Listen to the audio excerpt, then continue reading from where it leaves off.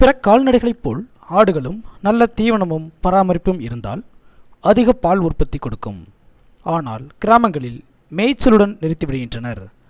சரியான அளவு அடர் தீவனங்களும் பயிர் வகைகளும் அளித்தால் ஆடுகளிடமிருந்து நல்ல இறைச்சியும் பாலும் கிடைக்கும். தீவன ஊட்டம். ஆடுகள் தனிப்பட்ட தீவன ஊட்டத்தையே விரும்புபவை. ஆடுகளுக்கு கொடுக்கும் தீவனங்கள் அடிக்கடி மாற்றப்பட்டு சுத்தமானதாக புதியவையாக இருத்தல் வேண்டும். அவ்வப்போது சிறிது சிறிதாக ஆடுகளுக்கு தீவனம் அளிக்கலாம்.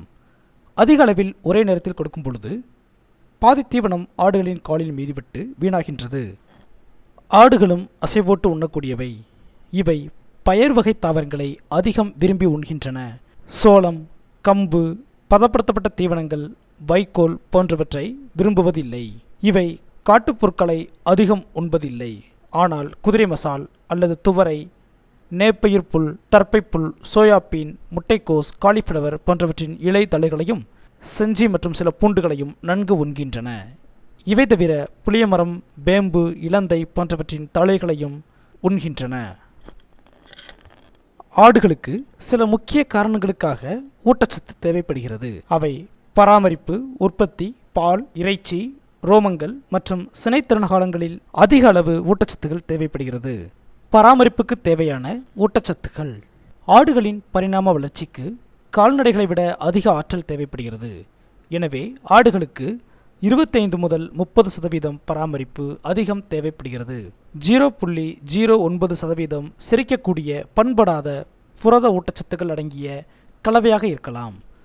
மற்ற மாடுகள், எருமைகள், செம்மறி ஆடுகளுடன் ஒப்பிடும் பொழுது வெள்ளாடுகள் மட்டுமே மிக அதிகமாக அதன் உடல் எடையில் 6.5% முதல் 11% அளவு உணவு எடுக்கக்கூடியது.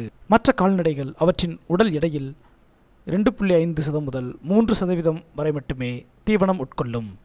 எனவே சரியான அளவு தீவனம் கொடுத்தால் மட்டுமே வெள்ளாடுகள் அதன் தீவன தேவையை பூர்த்தி செய்து கொள்ளும். உற்பத்திக்கு தேவையான ஊட்டச்சத்துக்கள். 3% கொழுப்பு சத்துள்ள 1 லிட்டர் பாலை உற்பத்தி செய்ய 43 கிராம் செரிக்கக்கூடிய பண்படாத புரதமும் 200 கிராம் ஸ்டார்ச்சும் தேவை. அதேபோல் 45% கொழுப்புச்சத்துள்ள 1 லிட்டர் பாலை உற்பத்தி செய்ய 60 கிராம் செரிக்கக்கூடிய பண்படாத புரதமும் 285 கிராம் ஸ்டார்ச் சத்துகளும் தேவைப்படுகிறது.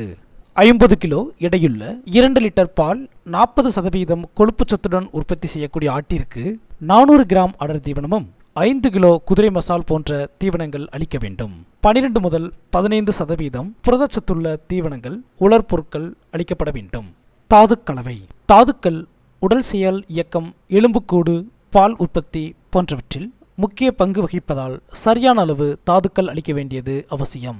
இதில் மிக முக்கியமானவை கால்சியம் மற்றும் பாஸ்பரஸ். 50 கிலோ எடையுள்ள ஆட்டிற்கு கால்சியம் 65 கிராம், பாஸ்பரஸ் 35 கிராம் தேவைப்படுகிறது. அடர் தீவனத்தில் 0.2% என்ற அளவில் தாதுக்களை கலந்தளிக்கலாம். சாதாரண உப்பு. சாதாரண உப்பு பாலில் சோடியம் குளோரைடு மற்றும் இரும்பு சத்துக்களை அதிகரிக்க செய்கின்றது.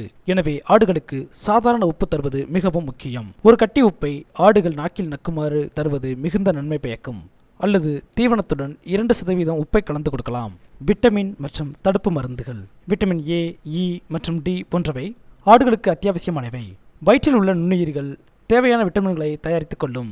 அதுபோக பசும் புல்களில் உள்ள விட்டமின் ஏ நிறைந்திருக்கும். மக்காச்சோளம், சதையுள்ள பசுந்தீவனம் பிற விட்டமின்களை தரும்.